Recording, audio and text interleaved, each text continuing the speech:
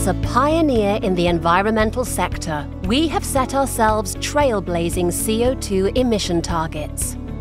We are committed to achieving climate-neutral operations by 2030.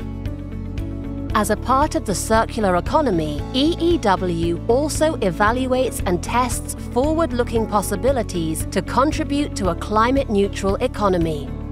One key approach is the capture and subsequent utilization or storage of CO2.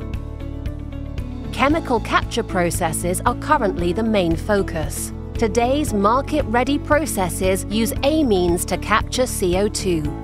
It works like this. The process of thermal waste utilization produces flue gas, which is subsequently cooled down. This flue gas, which contains a lot of CO2, comes into contact with an amine solution in the absorber. This solution binds the CO2 and is then transferred to the desorber. Here, the CO2-rich amine solution is heated and the CO2 is released again as a gas. The amine solution is then returned to the absorber and the CO2 is processed for further utilization.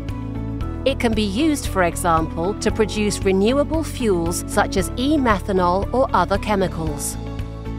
Alternatively, it can be collected and permanently deposited in long-term storage sites. With CO2 capture, EEW is resolutely following its sustainable path towards climate-neutral operations by 2030.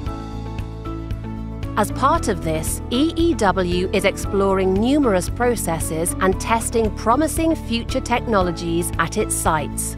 One of these is CO2 capture using potassium carbonate, which EEW is testing in Hanover.